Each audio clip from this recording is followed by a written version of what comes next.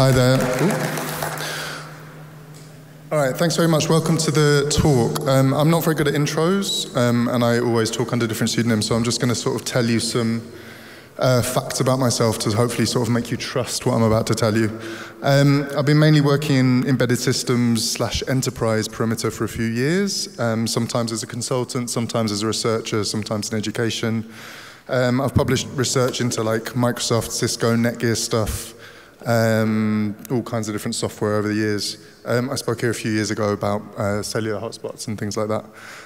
My main interest is just reverse engineering, so we might go off on a bit of a tangent here in some of these. So I'm going to have to speed through some of this because I've got a lot to talk about, and this is one of the bits I'm going to speed through. So if you don't know what PBX is, a PBX is a private branch exchange, emphasis on the private.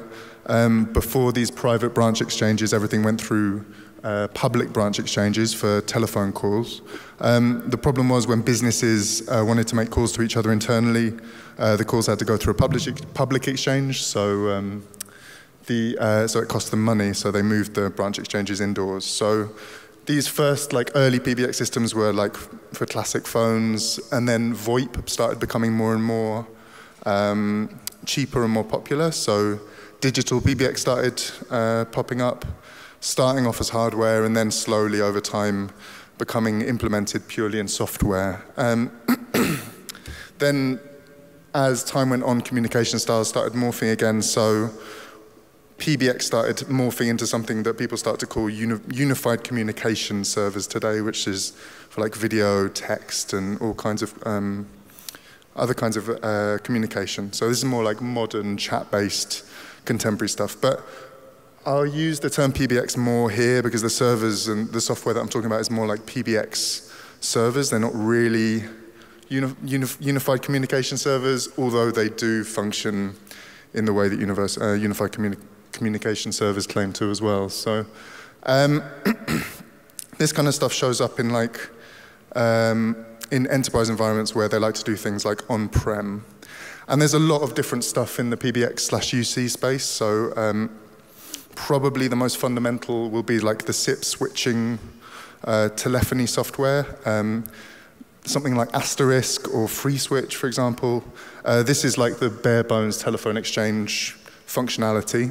Then there's other products which show up which use these phone exchange cores and then provide easier UI configuration. So for example, FreePBX is basically just like a UI configuration wrapper for Asterisk, and SIPXCOM is basically a UI configuration wrapper for FreeSwitch. And then on top of that, they'll bolt a whole bunch of other stuff on, like text and video chat, to sort of make it a bit more UC-like. Okay. There's a few big like PBX systems. FreePBX and 3CX are probably the biggest, and then there's SIPXCOM as well. There's about 10 to 19,000 FreePBX web interfaces I could see on Showdown the other day.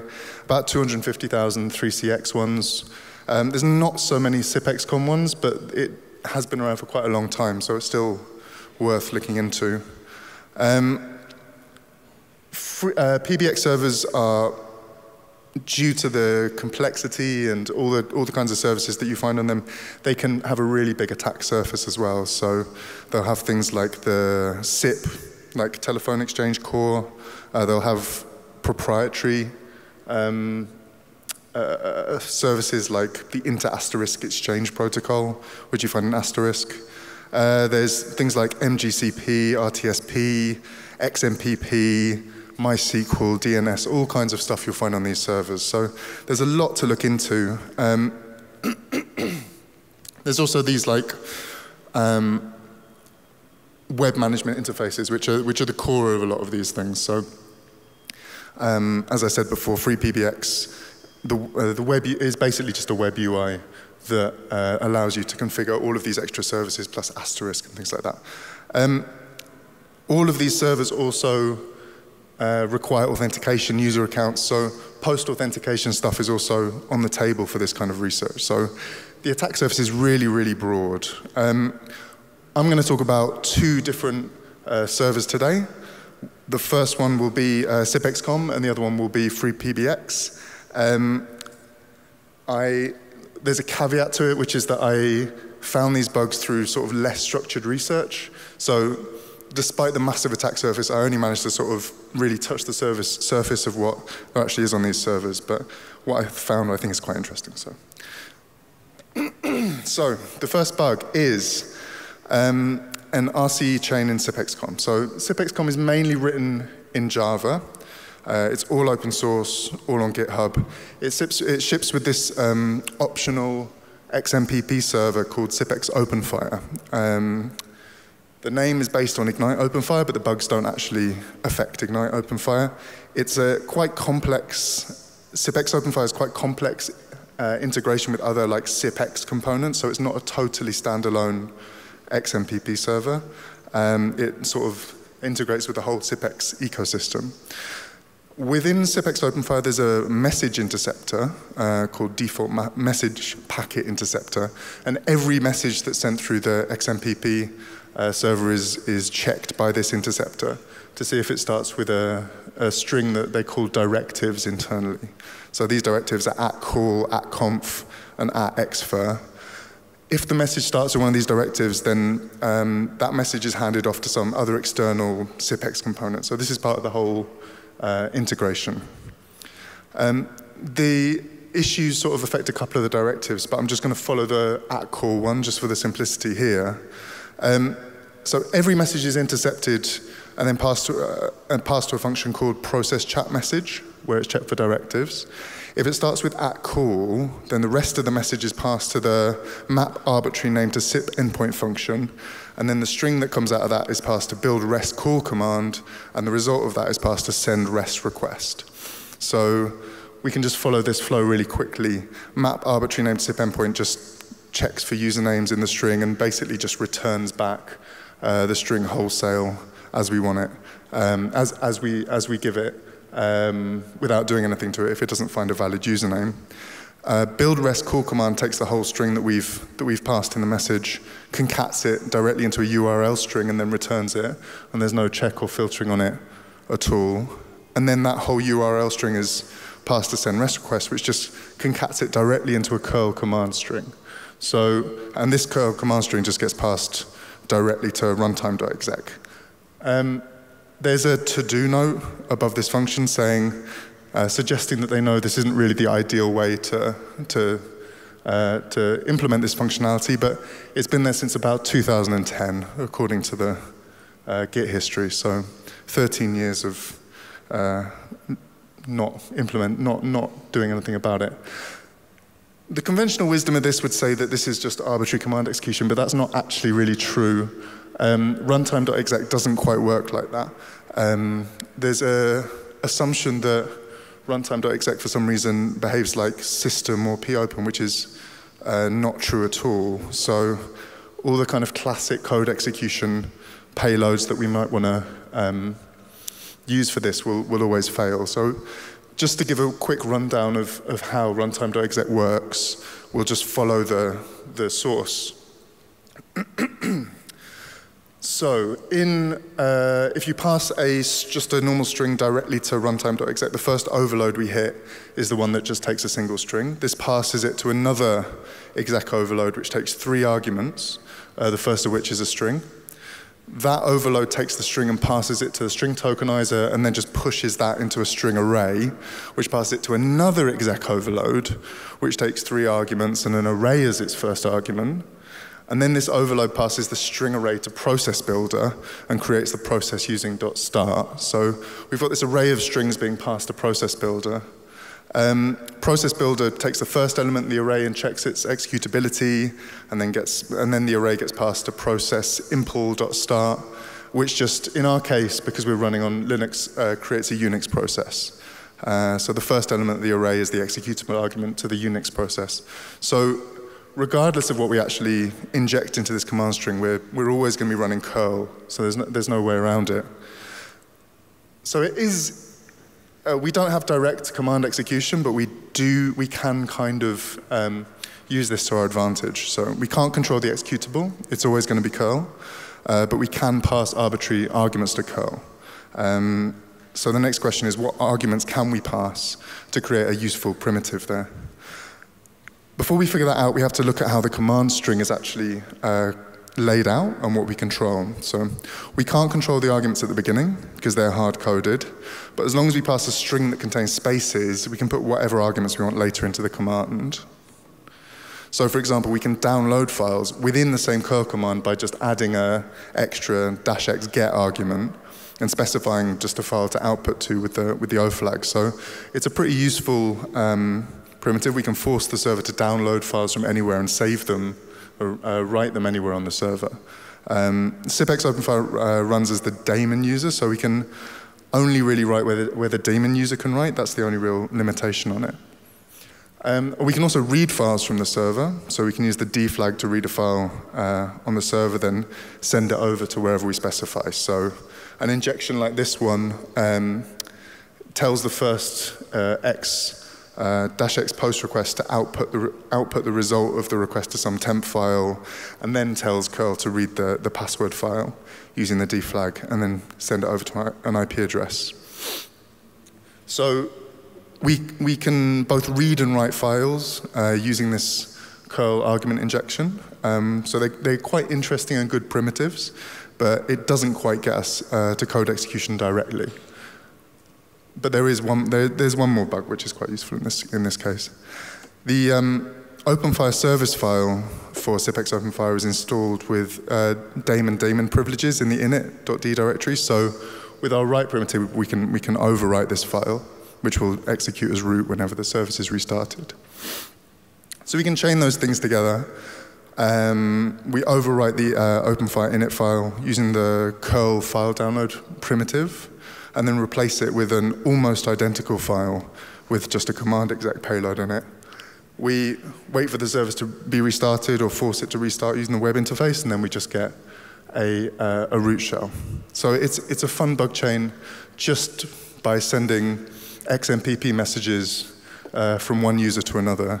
You can overwrite files and then eventually get a root shell from this server. There's a full rundown of the exploit on SecList that I sent over in March that you can have a look at. SIPX OpenFire SIPXCom is maintained by a company called Cordial, who just never responded to anything that I've said. So I sent them emails for a while. I first reported in November. They didn't reply. I kept on sending emails for a while. They didn't reply to any of them. I kept sending them tweets, and they just kept on untagging themselves from tweets. So I consider that a kind of vendor response of active indifference. And so these are just bugs that are still in the latest version of SIPXCom. And I guess we'll stay there for a while. It looks like SIPXCom might be dead. I'm not entirely sure. So yeah, Cordial gets half a star for their vendor response. Very bad experience. Don't work with them. Okay, the next bugs are all in free PBX. So free PBX is maintained by Sangoma. It's based on Asterisk for the telephone side of things. There's a web interface, loads of free and paid modules that you can sort of strap onto it. And according to their website, they run a bug bounty program. So they say they want to work with security researchers, that they want to fix everything within 60 days. So that all looks really nice. And of course, at this point, I'm really looking forward to the professional disclosure process with lots of communication and very happy outcomes and for everyone involved. SIPXCom was pretty straightforward. It's just straightforward open source Java. Free PBX is a bit more complicated. So it's mainly written in PHP, which is nice. The core, or a lot of the core code is open source to some extent. There's a free PBX core bit that's free, and the code for that's all in the free PBX bit bucket. There's a few free plugins which come bundled with free PBX, which you can't find the source for some reason. And then Sangoma also sells licenses for some other plugins, and none of those plugins are open source either. So there's a lot of functionality where the code sort of just isn't public, despite the fact that free PBX is touted as something like an open source PBX server. It's mainly written in PHP, and it's shipped mainly as a Linux VM. So whoever has access to the VM could read the PHP files. So obviously, to avoid leaking code for the non-open source components, they've used something called IonCube. So IonCube is a PHP source code obfuscation solution. The IonCube compiler compiles down PHP to Zen bytecode, essentially, and stores it in its proprietary IonCube format. And then at runtime, the PHP process loads the IonCube module, which decompiles the PHP before running it. So it's a massive oversimplification of actually what IonCube's doing, but it's essentially what it does. It's a lot like things like ZenGuard and Source Guardian. There's some really nice previous research into IonCube by these guys that I've mentioned here, but it's from quite a few years ago. So some of the information is still relevant, some of it's a little bit outdated. The point of IonCube is just to create as much hassle as possible for people like us. So anyone who wants to have a look at the source code, it will cause us to spend a lot of time trying to get access to the source, or maybe just give up entirely. And the point is also to make money. Like, they sell a license for like $229. There's no free or open source deobfuscators available. I'm not entirely sure why. I assume it's because IonCube are litigious. I'm not entirely sure how legal it is, or how legal it would be to offer a deobfuscator for free, but regardless, because there's nothing free out there, there's this grey market for deobfuscation tools that exists out there. So you can find these deobfuscation as a service, and people trying to sell things on Telegram, and very dodgy-looking YouTube videos that show nothing in particular happening with very big price tags. So I spent a bit of time playing with these during the process of looking at the free PBX code. I had a look at some of the. I did get some useful code out of some of them, but you know, it's a bit of a grey area. Regardless, I spent quite a lot of time looking at the deobfuscation process, so I'm going to share a little bit of that today as well. In the case of free PBX, they're using the IonCube loader for PHP 7.4, which is version 10.4.5.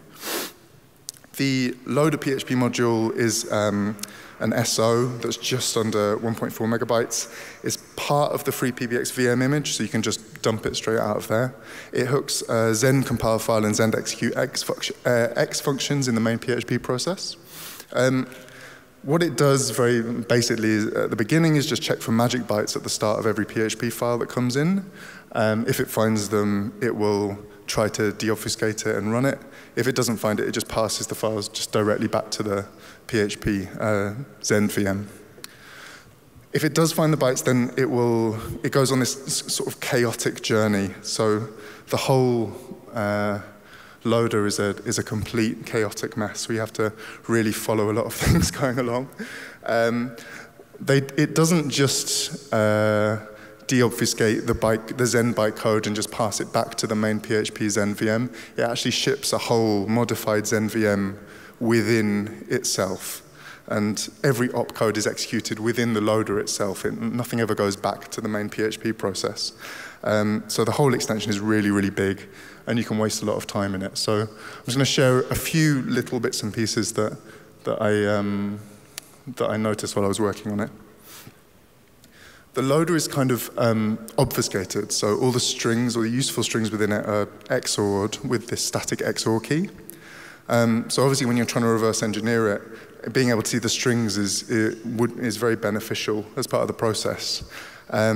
So I wrote a Ghidra script which you can download here to help you do that. You do need to put the XOR key into it for the specific loader, although I think it might be static among different versions, but I have to see. And once all the strings are deobfuscated, it makes it very obvious, as you can probably see, and maybe see in these little images here, where the Zend VM code is just copied and pasted. You just see the exact same strings from the PHP Zend VM, except weirdly obfuscated within the loader itself. So it makes it a bit easier to see which bits are just Zend VM and which bits are actually IonCube. There's also a bunch of other weird little stuff in there. There's something called IonCube 24, which is endpoint security for PHP or something. I'm not entirely sure what it does. But it just registers lots of IC24_PHP functions in there. Knowing that there's something that isn't really relevant in there is useful as well. It means we can just sort of cut through the fat a little bit. It registers a bunch of _IonCube PHP functions as well. But it also registers these other strange functions that looks like, with names like someone sort of mashed the keyboard. Each of these functions takes 2 arguments. One of just is a pointer, and the other is a kind of checksum, which is just that same pointer XORed with this number. If you don't give it the right arguments, it will just send you some really sinister threats.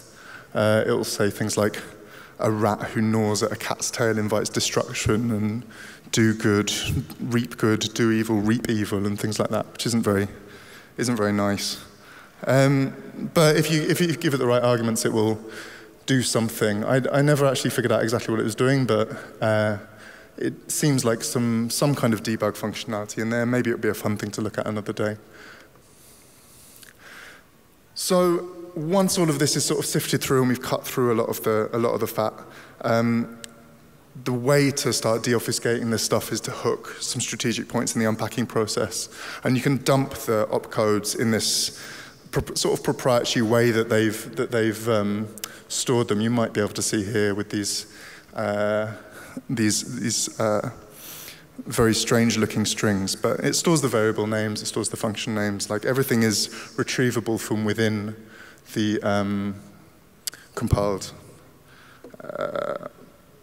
IonCube format, whatever it is. Anyway, it's a whole hassle, and it's a whole thing to talk about another day, but it's elaborate and complicated, and you have to spend a lot of time in it, but I'll talk about it properly another day, and maybe talk to legal professionals about why this kind of stuff isn't in public anyway at the moment.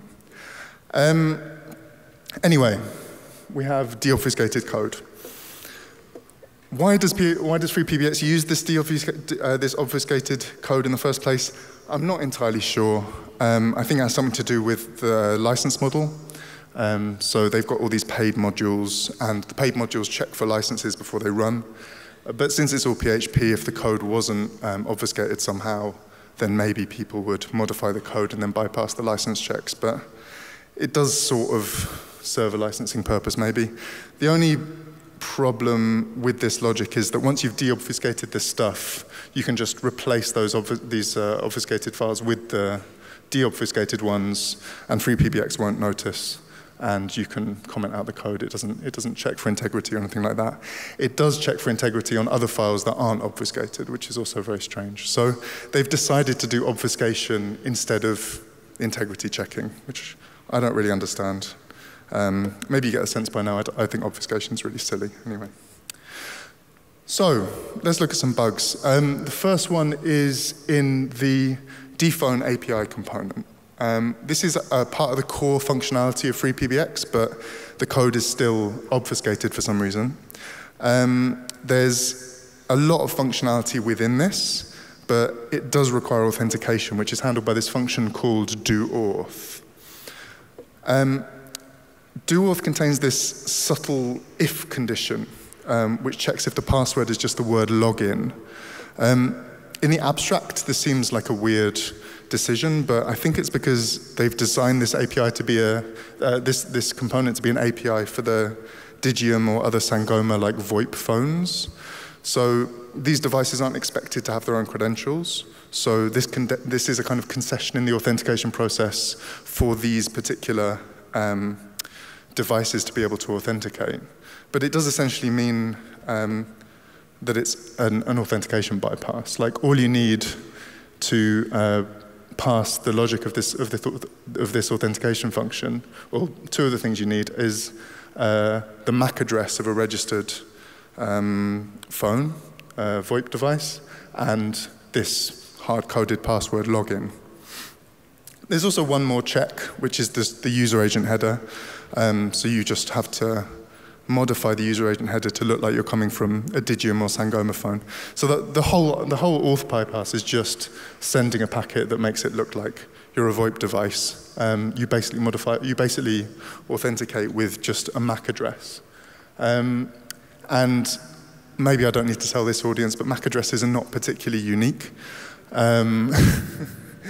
Digium MAC addresses also have this 24-bit prefix.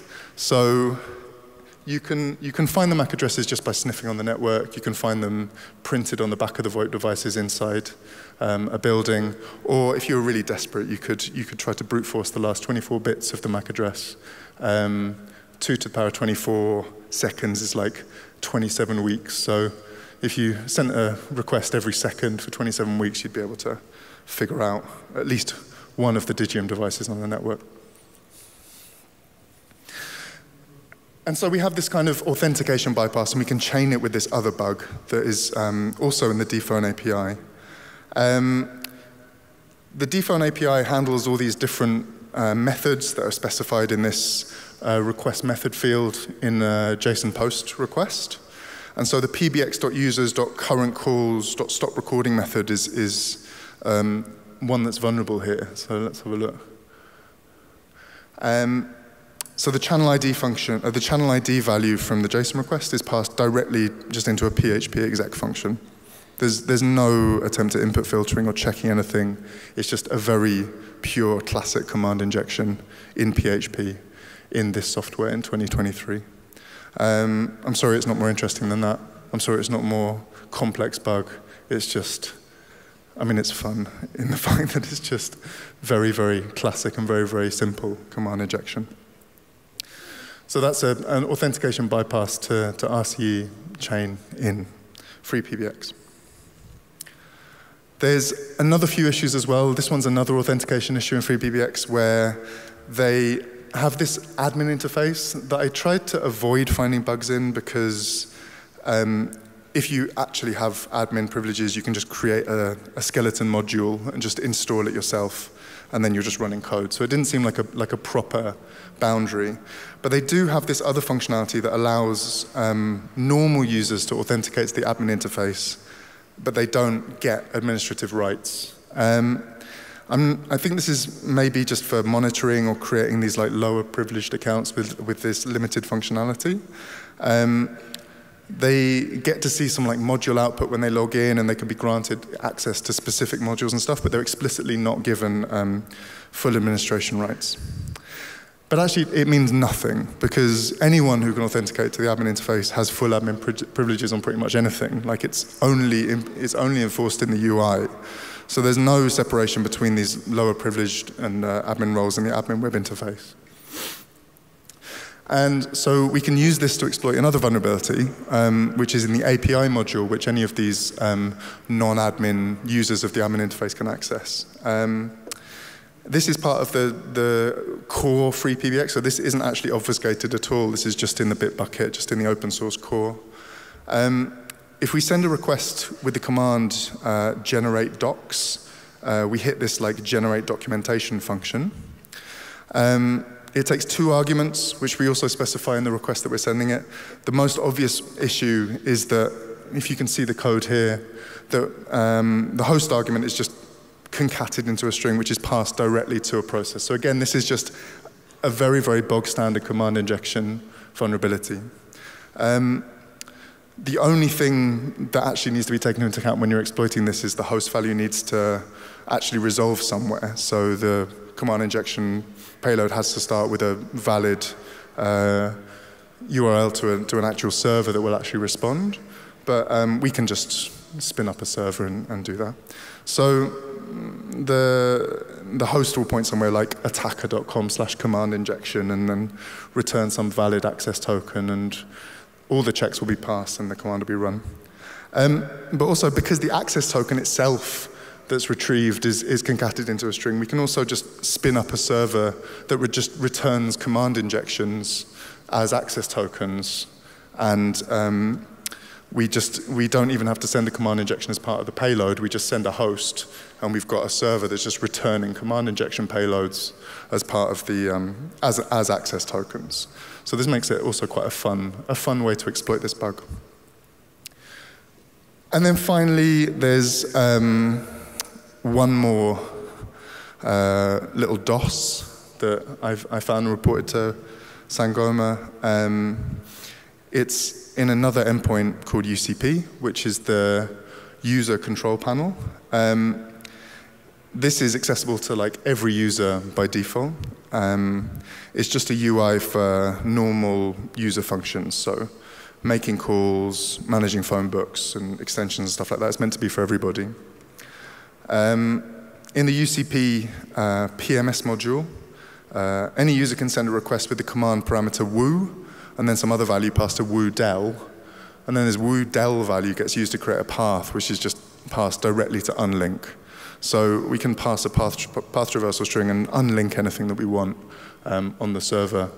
It runs with asterisk user privileges, so anything owned by asterisk you can delete on the server. So it's a kind of way for any user to delete files, useful asterisk files off the server. The disclosure process with Sangoma was pretty bad as well. The response was really lukewarm. I sent them a disclosure at the start of May, and then they replied a few days later, sort of asking about the IonCube stuff, and then they never. I sent a few updates and requests for information, and they never replied. And then I chased them with some tweets for a while, and I did eventually get a response saying that they have patched some stuff, but without telling me or helping me to with version numbers or anything like this. So this was about a month ago. I replied to that email from them with a whole bunch of questions and tried to get some other information out of them, and they just haven't replied at all. So again, nothing coming back from Sangoma. It was a really, really annoying situation, especially considering they have this big page saying that they really want to work with security researchers and they really want to try and fix vulnerabilities as quickly as possible. And that's also why none of these issues have CVEs related to them at all. In the one email they did send back to me, they said that they were going to apply for a CVE for the issues. So it might just be that they've decided to apply for one CVE and bundle all of these issues under one CVE, which is helpful and useful for all the defenders and customers out there. So yeah, I sent them these emails, they never replied to me. I did have a look at the patch for the API bug that I mentioned here, and it looks like the patch is no good. So I would have also been very happy to tell them that if they'd email me back. Sangoma gets two stars because they sent me 2 emails for their vendor response. And so I'm going to show, oh no, how do I do this?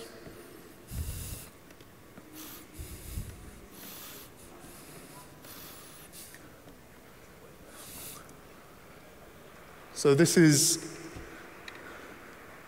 yesterday.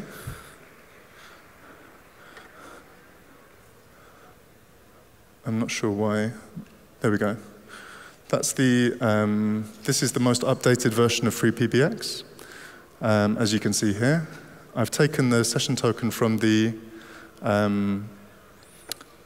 low privileged user, and I am sending the patch bypass for the API exploit here, and getting a shell back.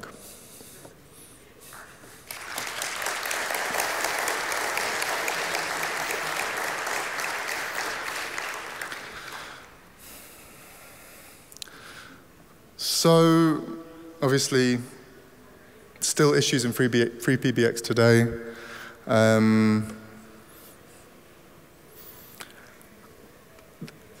I mean, I did write a kind of summary for this. The PBX systems are meant to be pretty robust. They're meant to handle all the communications in these on-prem situations. People use them because they want to do things on-prem. They want to trust what's happening with their data. But the threat model is quite complicated. These servers are they give different permissions to all kinds of different users. There's all kinds of different objects trying to connect to them. There's such a massive threat model for them that they're very, very difficult to secure. User accounts are often required as well. Many employees will have some kind of phone or chat access. Many devices need their own accounts. And the privilege models are also sort of all over the place as well. There's this extra functionality that they keep on adding to make it more like UC-like, or voice chat and video chat and things like this, text chat and data transfers and stuff, is probably an interesting place to start if anyone wants to start looking at these kinds of servers. And adding XMPP servers to internal enterprise environments in 2023 seems silly, but I mean, maybe there's situations where it's called for. Another takeaway is there's just command injection bugs in PBX servers in 2023, and loads of them. So have fun also trying to look for them. Also, bugs in open source can just sit there for years. So the SIPX OpenFire bug's been sitting there for 13 years, and nobody's done anything about it. And also, Sangoma were really, really disappointing to work with. They say they wanted to work with the researchers. They said they had this whole bug bounty program. They said they made all these big claims, and then they didn't reply to any of my emails. So don't trust vendors. And also, code obfuscation is stupid. It's fun to try and break it. We should all try and break it more. This is exactly the kind of place where people should be trying to mess around with that kind of stuff. And yeah, thank you. Twitter's going under. Here's my email address if you want to contact me. Yeah, thanks.